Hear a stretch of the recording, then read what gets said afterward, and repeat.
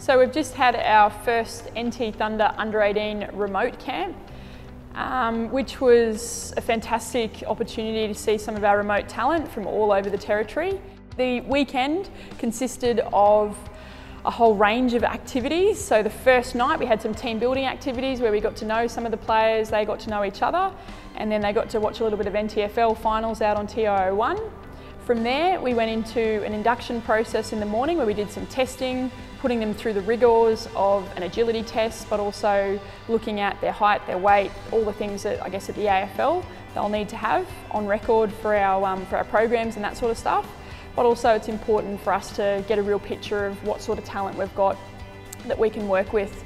From there, we had the Defence Force recruiting come in and run some sessions with the girls.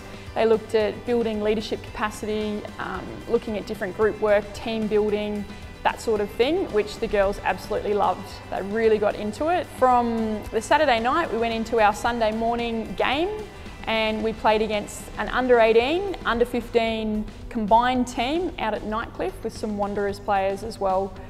And yeah, we had a great experience for the girls where they got to go and play. It was hot, it was very humid, it was tough conditions, but they all played really well and I got to ID some talent. So essentially, the camp was all about getting the best out of them on and off the field, getting some education into them about their mindset, their well-being, nutrition, training expectations, but of course the pinnacle or the icing on the cake was the game. And they all got out there. We had plenty of goals kicked, great opportunities to take some speckies off backs and things like that. All the things that you see out in remote, we saw on the day. So this weekend we had our first camp, and next weekend will be the men's under-18 NT Thunder remote camp, where we'll get to see some of our talent in the men's space.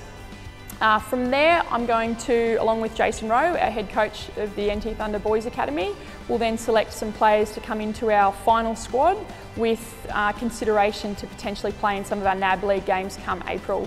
So an exciting opportunity for our remote talent, and I can't wait to see them out there, hopefully on the field here in our second NAB League game when we have a double header in April.